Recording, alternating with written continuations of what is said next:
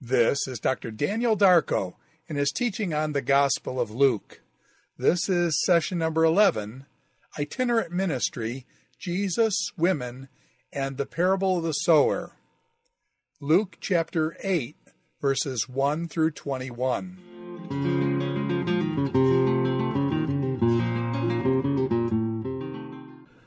Welcome back to the Biblical e-learning lecture series on the Gospel of Luke.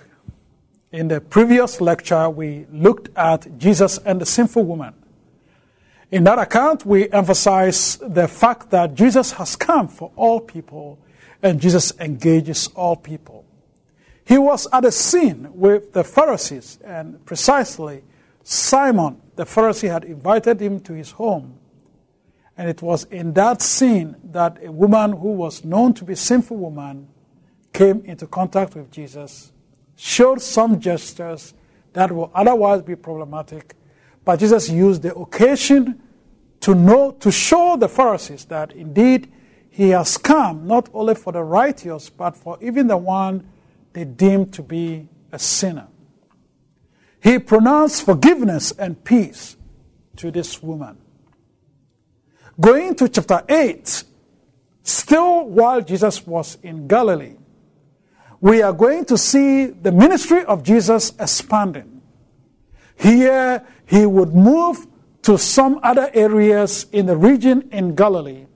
We will be informed about those who follow him, and the immediate teaching discourse that Luke will record for us will be in parables. Let me just call the next few verses from 1 to 21 of chapter 8 Jesus' teaching in parables. As we go through this session, I will draw our attention to the fact that the discourse begins with a short summary of the travel narrative, followed by Jesus telling a parable known as the parable of the sower. He follows quickly after telling the parable to explain the reasons for which he speaks in parables.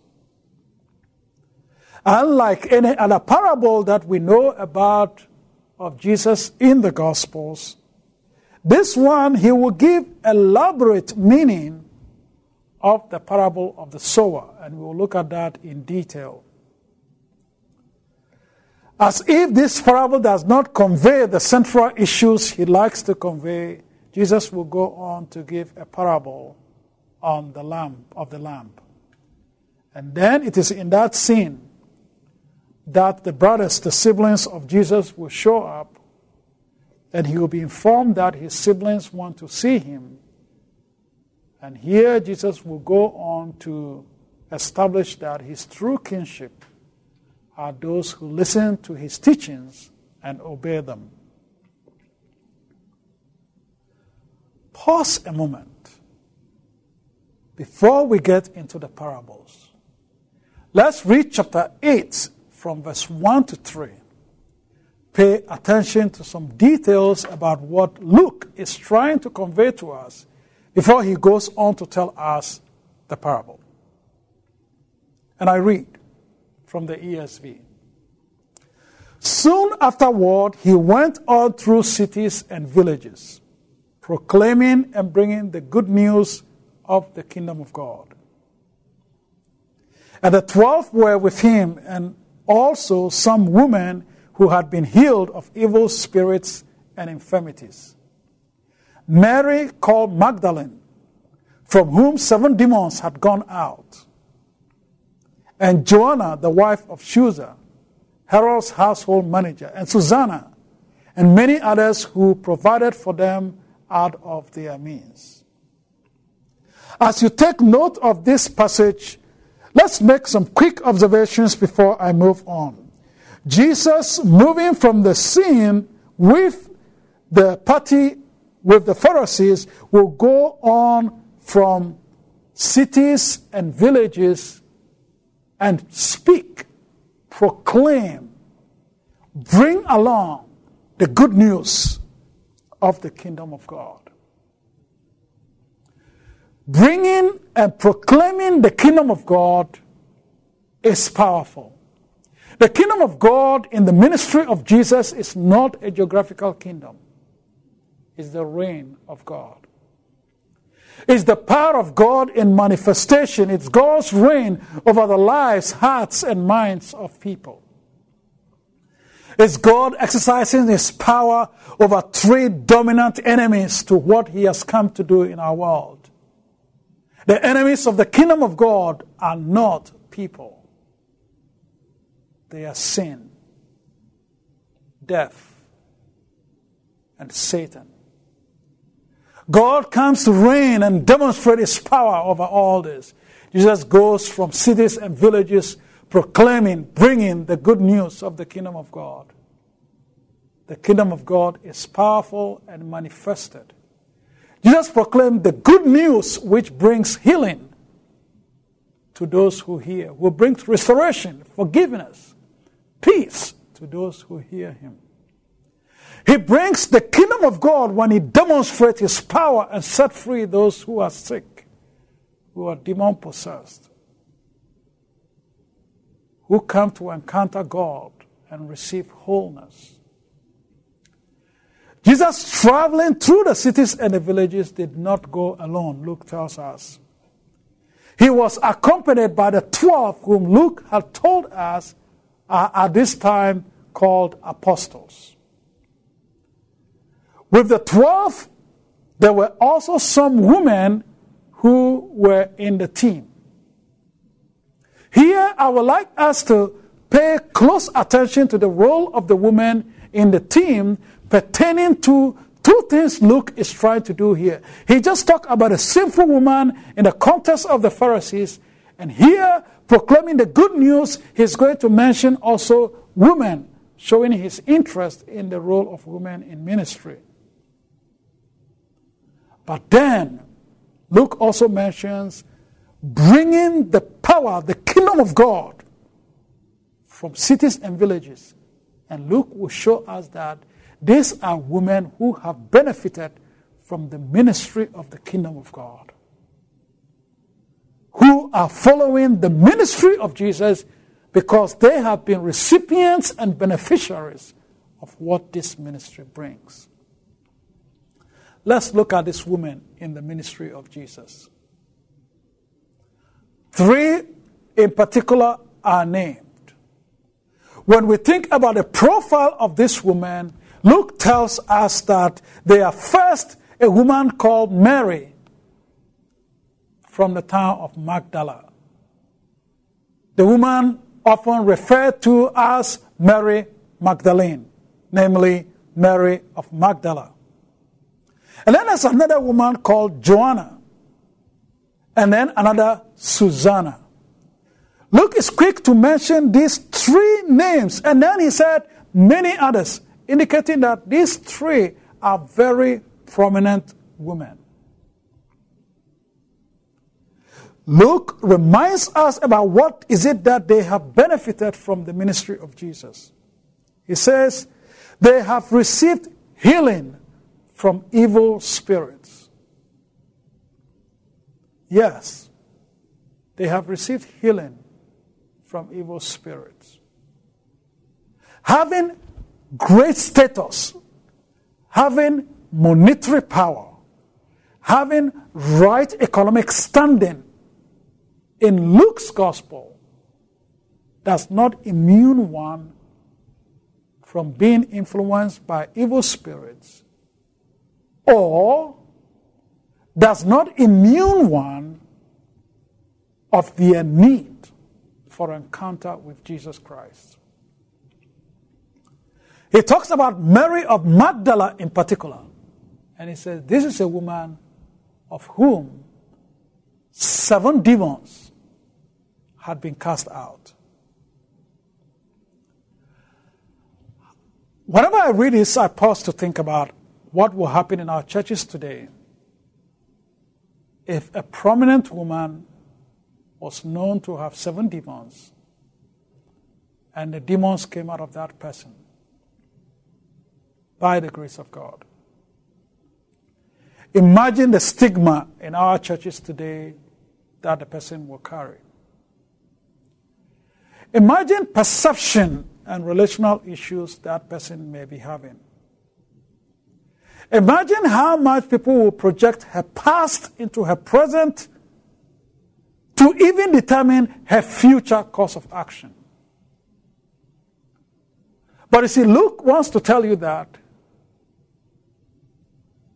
Jesus healed her of these 7 evil spirits. And that will not be the end, because we will hear and read of Mary Magdalene in the Gospels. Luke will tell us more about her later. John has a lot to say about her. This is a woman who will be the first person to testify of the risen Lord. If you like, the message Christ is risen, he's risen indeed, was first given to a woman to deliver to the men who were out of the sin. And Mary of Magdala was that woman. Here, that is not the role she's playing. She and other women were here to support the ministry of Jesus. So Luke wants to tell us that this important woman was demon-possessed. But look at the second woman he mentions, Joanna. And he wants us to know that Joanna is the wife of Chuza. Joanna's husband was the administrator of Herod, perhaps Herod Antipas in Galilee. This is a prominent woman. And then we have Susanna and many others. So imagine that Joanna, the wife of Chuza, this prominent woman is in the system. Whether we look at her, some have suggested perhaps she's the wife, she's the manager of, the husband is the manager of Herod the Tetrarch. Whoever this character will be, Luke wants you to know that there were prominent women who followed Jesus and they did something. Their ministry was very, very specific. They served Jesus and the 12. And they did that by providing for their needs. I like the Greek word which explains that they actually served. It's more of a word of saying they served with their substance. This woman, later on we will be told in chapter 23, they will be there to witness the execution of Jesus. And 2 of them will be the witnesses of the burial in chapter 23. And Mary and Joanna will be among the first to witness the resurrection.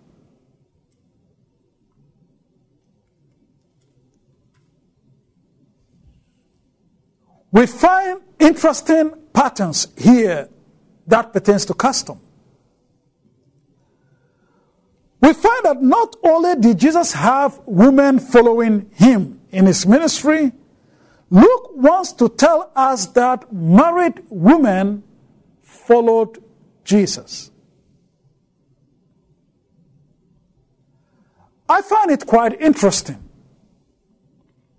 that married women will follow Jesus. But when we look at rabbinic literature, it is not uncommon that women supplied the needs of rabbis. So it is not really difficult to conceive that women who had perceived the ministry of Jesus as a great teacher will find in him someone they should support in this regard. They provided for his needs. Having said that, Luke will move quickly that Jesus will proclaim and brought the kingdom of God, will begin to talk in parables. So far in these lectures, I have not said much about parables. So before we go on to read the parable of the sower in Luke, I'll give you a general overview of what is going on with the parables of Jesus in Luke in particular. That way, when I come to other parables, I will not spend a lot of time to give you introduction to parables. So what is a parable in the first place? In the broader sense, a parable is an analogy, it's a comparison. Think about para. Something going side by side. Sometimes in parables, Jesus employed contrast to be able to convince and persuade the audience as he tells a story.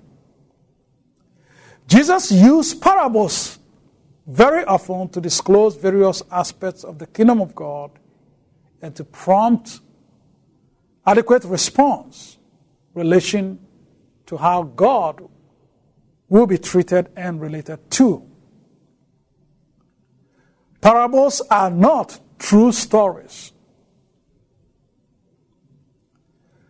but they are analogies. Jesus speaks sometimes from real circumstances, reconstruct scenarios to make comparative thought, to stimulate the thought pattern and to make his point quite clear to his audience.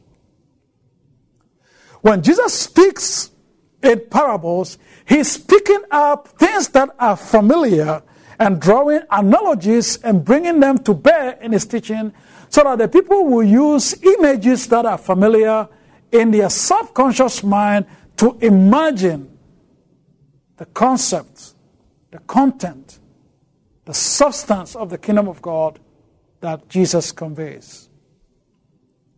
There are 4 types of parables that Jesus presents in the Gospels.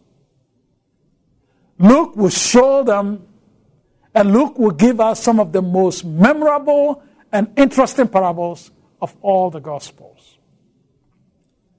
The 4 types of parables that Jesus will use in his teachings, according to David Owen, are as follows. The parables that are presented in the form of allegory.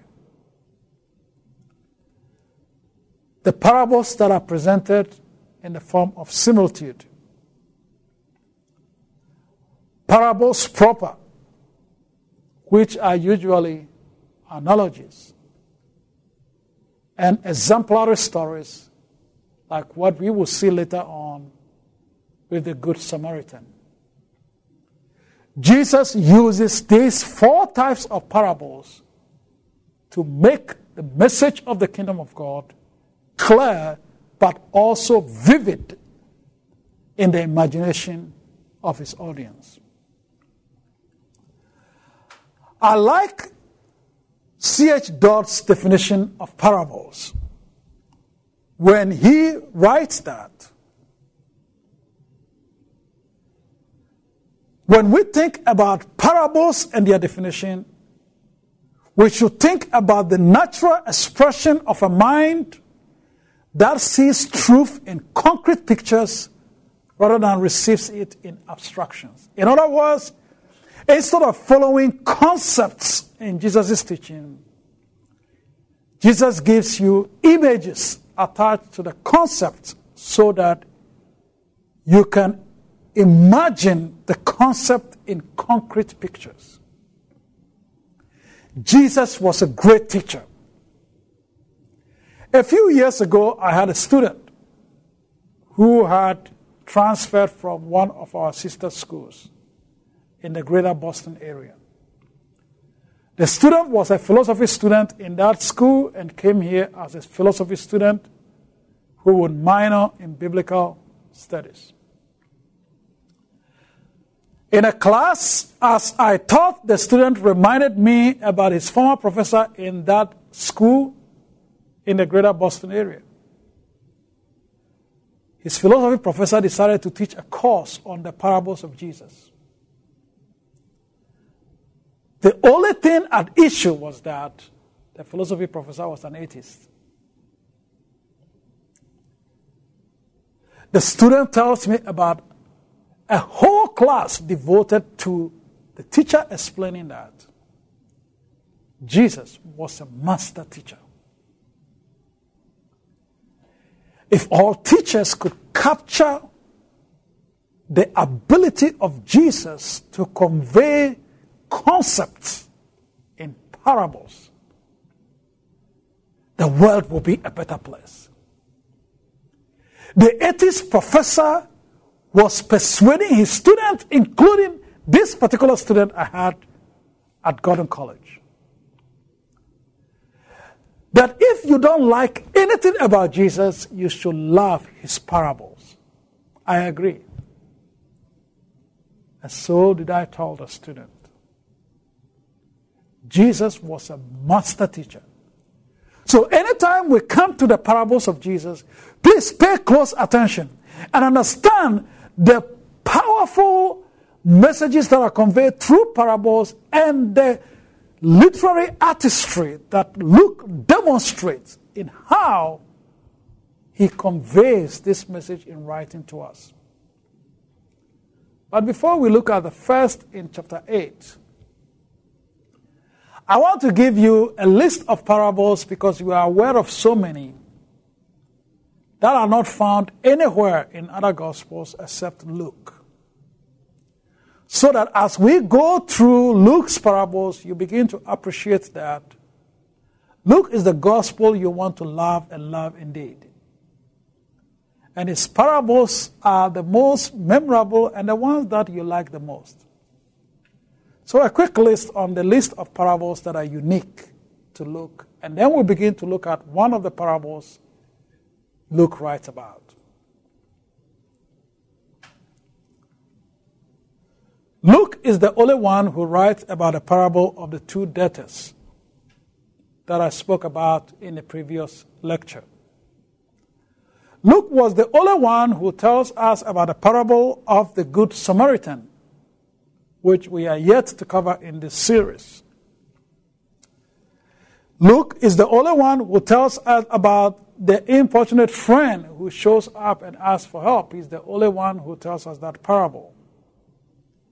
The rich fool, Christian fundraisers like this parable. Luke is the only one who tells us about this parable. Luke is the only one who tells about the parable of the barren fig tree. Places at the banquet. Luke is the only one who gives us that parable. Yes, Luke has more. He's the only one who gives us the parable about the tower builder and the king going to battle in chapter 14. He's the only one who tells us about the parable of the lost coin or drachma. The parable of the lost son, one of my favorites. Luke is the only one who tells us that. Luke is the only one who tells us this controversial parable, the parable of the unjust steward. When we reach there, I will tell you why it is controversial. He's the only one who tells us about the parable of the rich man and Lazarus. The parable of the steward's reward, servant's reward, is only Luke who tells us that. The parable of the unjust judge and the parable of the Pharisee and the publican. Note, I said publican, not Republican. If you look at these parables that Luke presents, that other Gospels do not write about, for most people, they are the only parables you remember. As we go through Luke's parables, I'd like you to pay attention to it because they are not just stories, as I tried to explain earlier on. It is Jesus conveying deep concepts in concrete pictures. What I will try to do here is to make the images clear, to make the content come through clearer and brighter to you. I don't claim to be as good of a teacher as Jesus. Perhaps you know someone who is, but I'm not.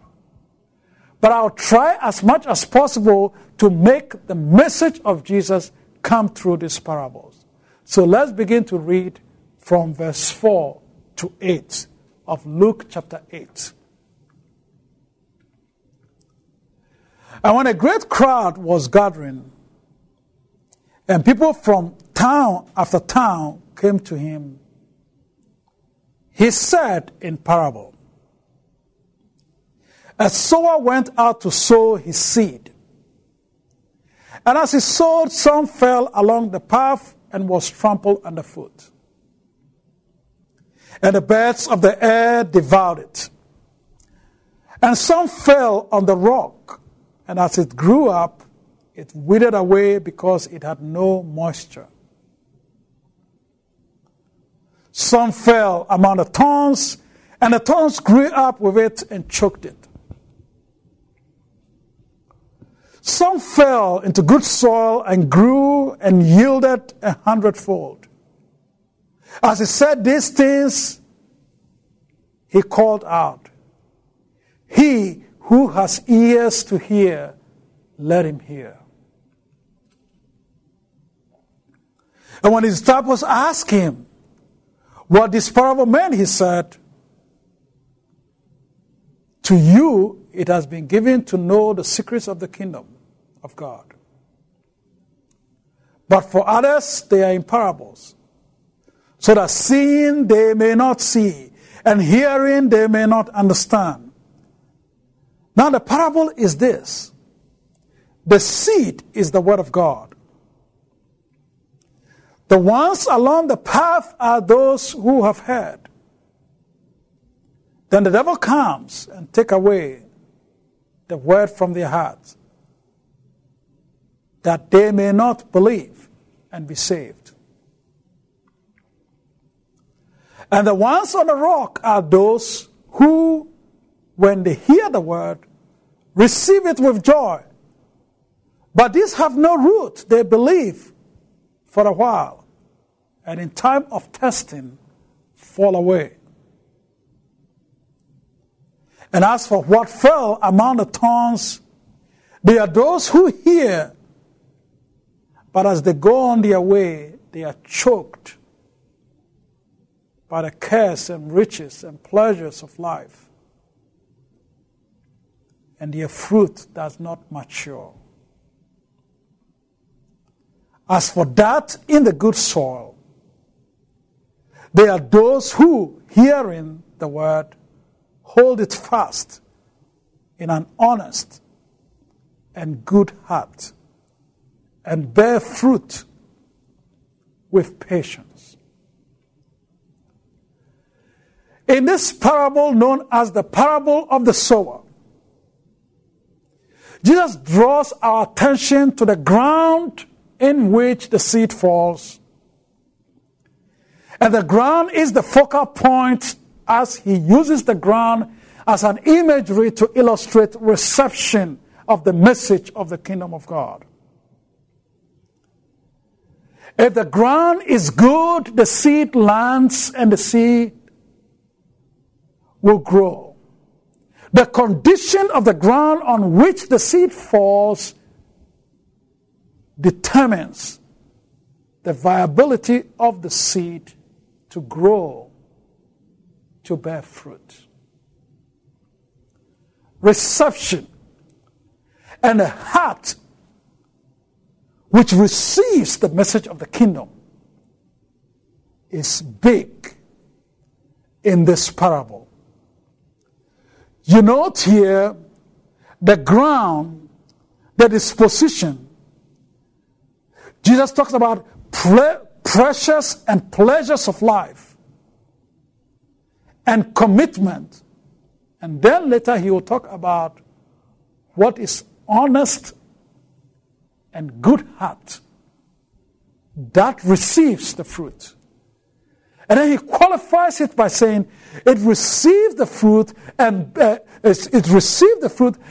bears fruit with patience. When Jesus gives the reason to the parable, he is telling the disciples that they are special. because they are being given insight to these matters. But they should not miss it. As much as the ground is important, they should also know what the seed is. The seed is the word. The seed is the message. And you should know that in Luke, the word is very important. The message of Jesus is sometimes described as the word. If you go to Acts, in particular in the second volume of Luke, what spreads to the world is the word. The seed is the word. I try to make it graphic to try to explain what Jesus is doing here and highlight a few things in this parable. First, he said, one seed fell along the path. That seed was trampled underfoot. Birds of the air devoured it. But please pay close attention to how he explained it. Those people heard, but the birds that came is the devil. Here, I'd like to remind you, if you are not comfortable with demonology, Luke would like you to understand his worldview. In Luke's worldview, demons possess people, and people are healed from evil spirits like Mary of Magdala. In Luke's world, the devil is an enemy who works against the kingdom of God and is doing everything to undermine God's course of action. In this parable, when Jesus brings the parable out, the first thing he wants the readers to understand is the role of the devil in reception. Yes, you may be saying, I can hear from your accent you must be African. And you like to talk about demons. One, I'm an African, so you'll be correct. Two, I like to talk about demons. Yeah, because Luke talks about demons. So Luke must be African too. But for a minute, let's go on to explain more what Luke is doing here. For Luke, the devil tempted Jesus to rob him of what God wants to do in the world. The devil possesses people to destroy them against the very being and essence of who God has made them to be, and Jesus sets them free. The devil goes about trying to undermine so many people's welfare and well-being, and God intervenes in the power of the kingdom of God and set them free. But here too, in this parable, Jesus says, the devil in a very crafty way tried to hinder people from receiving the word of God. It is a difficult thought when you live in the Western Hemisphere, where the devil and every concept of the devil is greeted with skepticism. And one questions, what is this weird thing about the devil? Well, I am not here to convince you otherwise. I think all that I'm trying to do here is let us not gloss over what Luke is trying to convey in this message. When the word is sown, the devil comes and he takes away the word. Look at where he takes away the word from. He takes away from the hearts of these people so that they may not believe and be saved.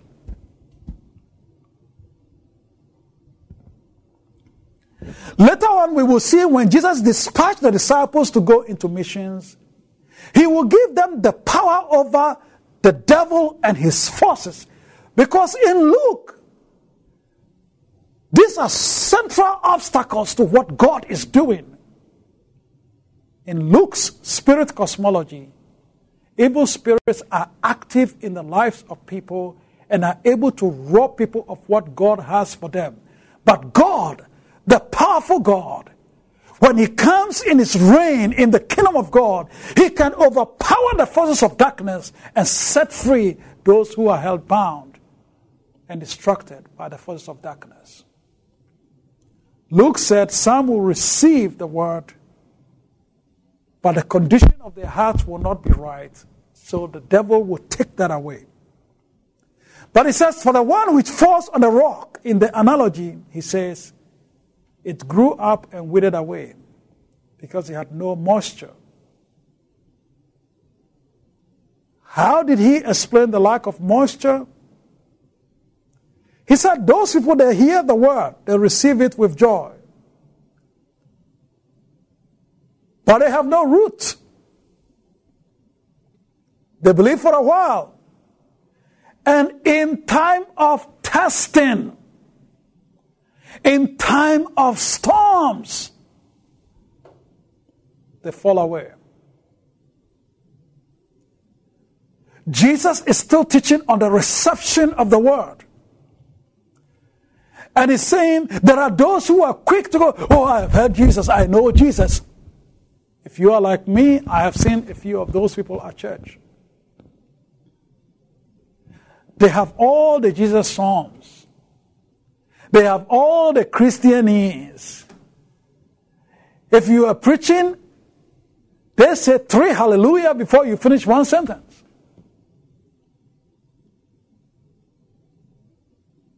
And as soon as difficult situations hit them, they denounce Jesus. They say, I don't want to be a Christian again. Luke said, it is true, it is real, that as the word is spread, there are those whose heart will receive it. And because of the condition of the heart, this is what happens. Third is, he said, the seed falls among thorns. When it grows up with the thorns. But the thing is that the thorns choke it. And when Jesus explains it, he said, they are the ones who hear. But as they go on their way, they are choked. Why are they choked by? They are choked by the cares and riches and pleasures of life. So their fruit does not mature. When I look at this parable and I think about my short years of ministry, it is so true to think about the condition of the heart and how the word falls in these thorns, and the cares and the riches choke people. I've known too many people who become good Christians, love God, when they have no crisis. As soon as they see they get themselves into big trouble, they need Jesus the most. I've seen people, when they were broke, they were so committed in their walk with God. When they got some money or become well off financially, they are too busy to go to church or to think about Jesus.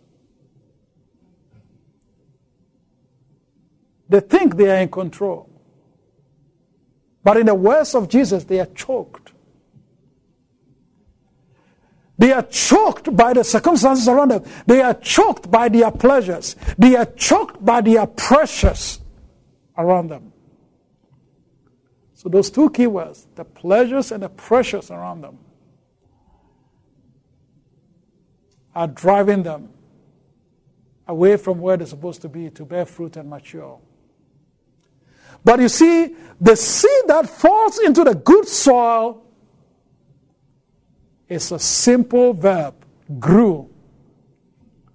And that seed yielded, the only one that is qualified numerically, 100-fold.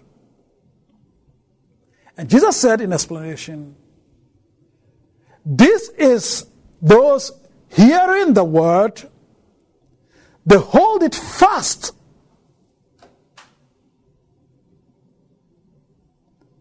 in an honest and good heart, and consequently, they bear fruit with patience.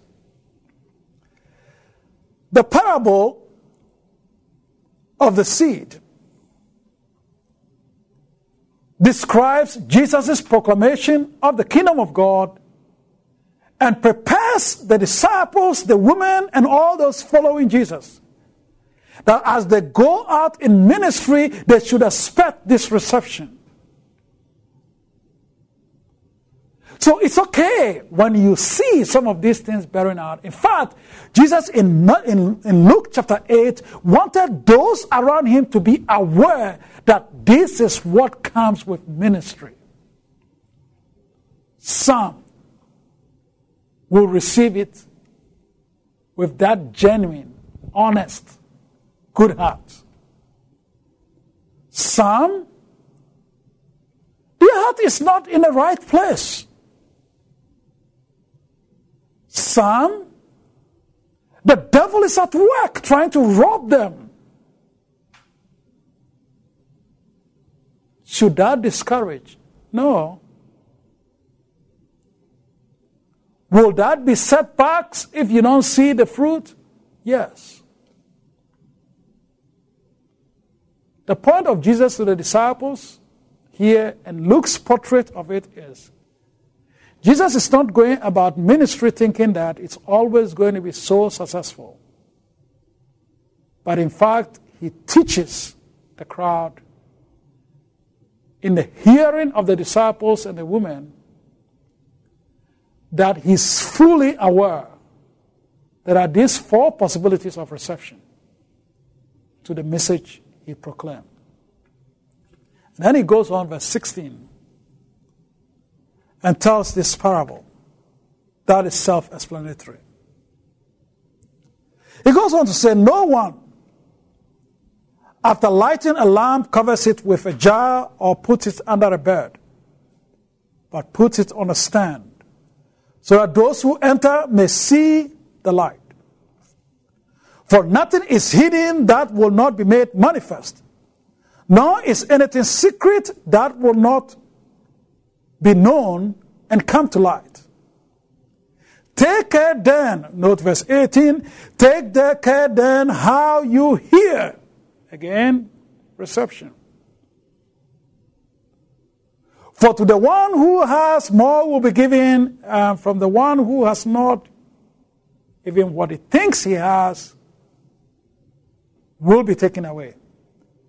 The point of Jesus is this. Some may say, I have a good heart and I have received the word. Some may say, I am not like the one that fell on the roadside, or the one that fell on the rock, or the one that fell in the thorns.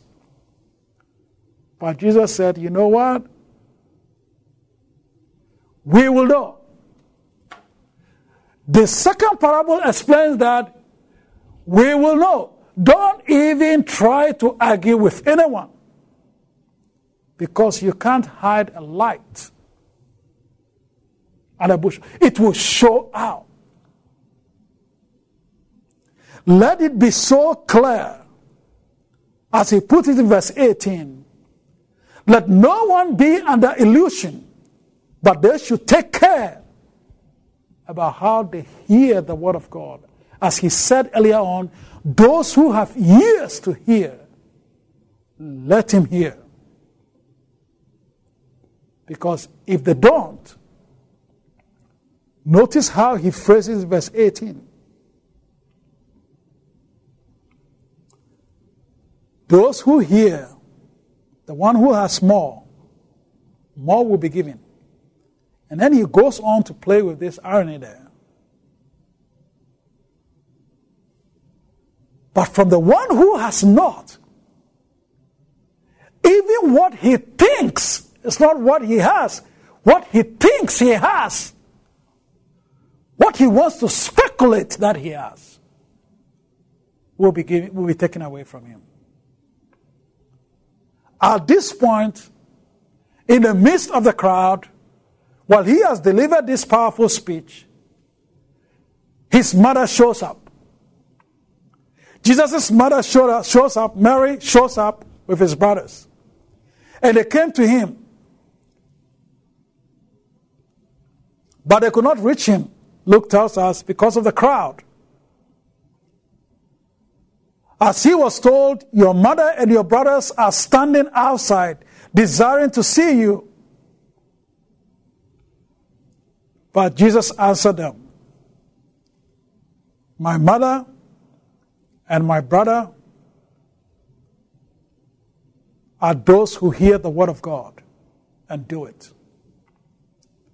Please understand what Luke is conveying here, because too many people have explained this particular passage or couple of verses as if Jesus did not like the natural family, or as if Jesus came to replace natural family with kinship concept or kinship household of God. No. The point is still the same as he began in verse 4. When Jesus gave the parable, he gave the parable to emphasize those who hear the word and receive the word. The whole parable of the sower explains that. The parable of the lamb shows to say, if you think you are hearing, but you are not hearing and receiving, that is problematic. Luke here nails it down in verse 21 to say, wait a minute, Jesus is ready to say you should prioritize hearing the word of God and doing it above all other things. He is not saying to the exclusion of natural family members. No, verse 21 is the key point here.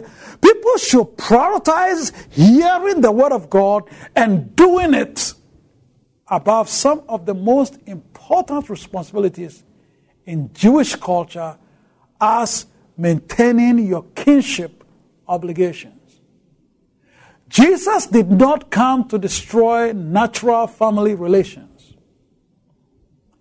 Jesus prioritizes the kingdom of God, though, above all relations.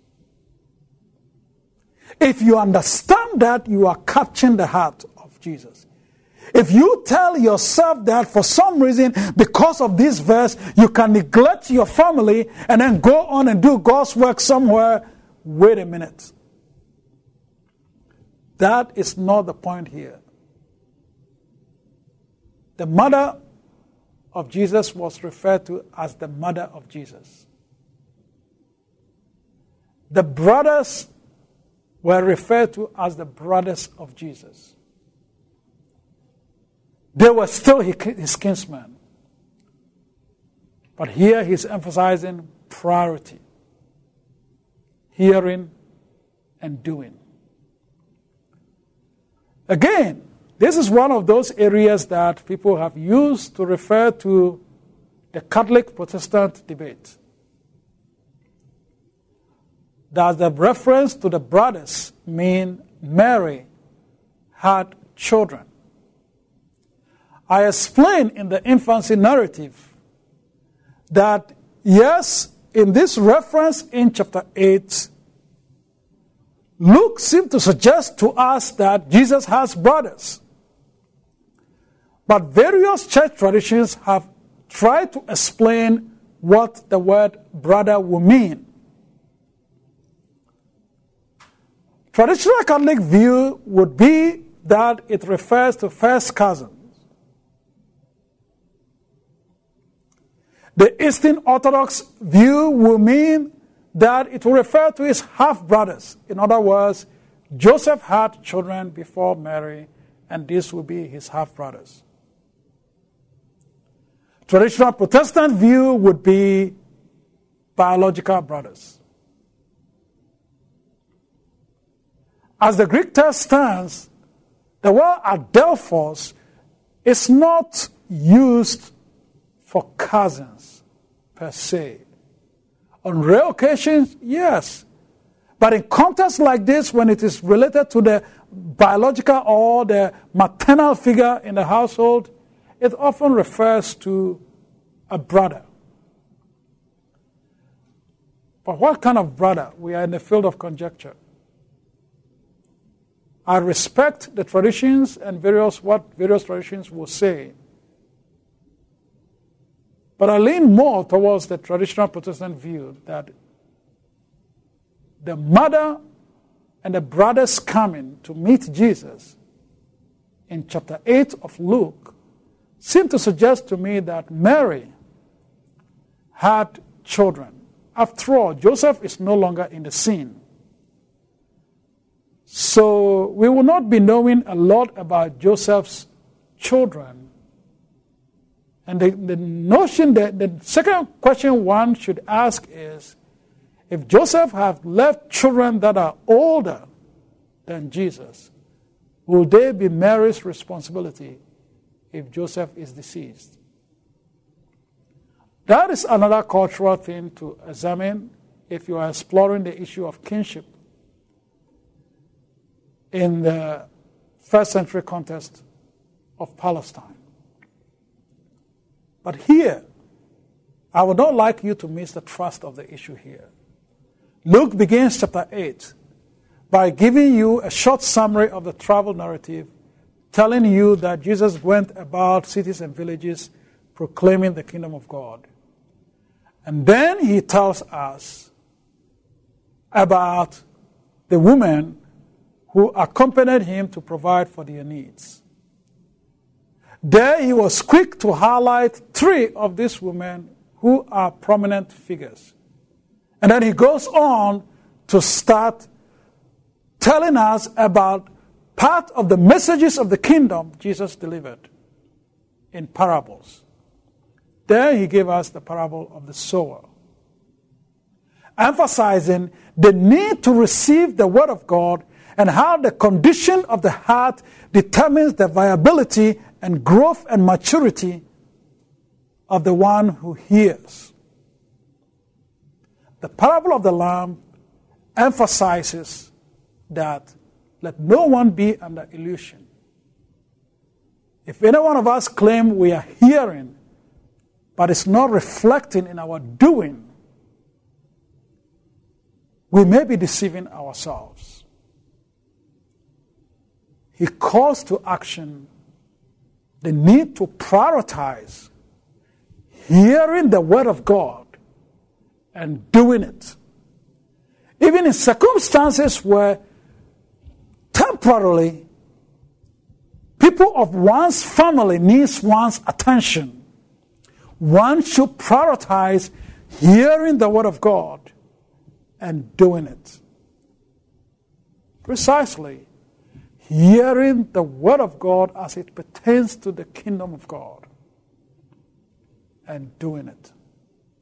I hope that as you follow this series, you are beginning to understand the heart of the ministry of Jesus. And especially as you follow the parable of the sower, that you are examining yourself as to the condition of your heart. Is it the kind of heart that is likened to that of a rock in the thorns by the wayside? Or one that will be likened to the good soil? My hope is that wherever you are, you make the transition to allow your heart to be prepared to be the good soil on which the word of God could be planted and grow and mature and bear fruit like light that is put on the lampstand, so that others will see. In Matthew's Sermon on the Mount, Matthew talking about is said in Matthew 5:16. So let your light so shine before men that they may see your good deeds and glorify your Father who is in heaven. Thank you for following us in this lecture series. I hope that God is blessing you, opening your eyes to new things in the Gospel of Luke, and also bringing you into a deeper relationship with Him. Thank you again, and I hope you continue this journey of learning with us. God bless you.